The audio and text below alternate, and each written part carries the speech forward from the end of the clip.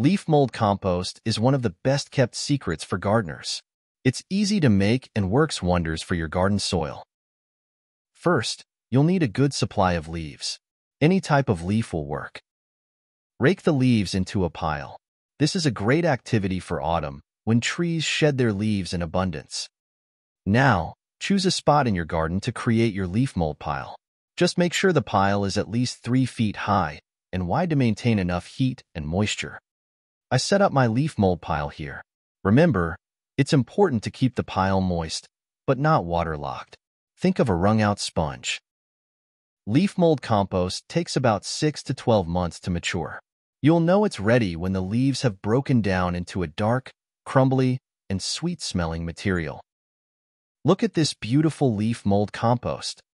Leaf mold compost is a simple and natural way to boost your garden's health.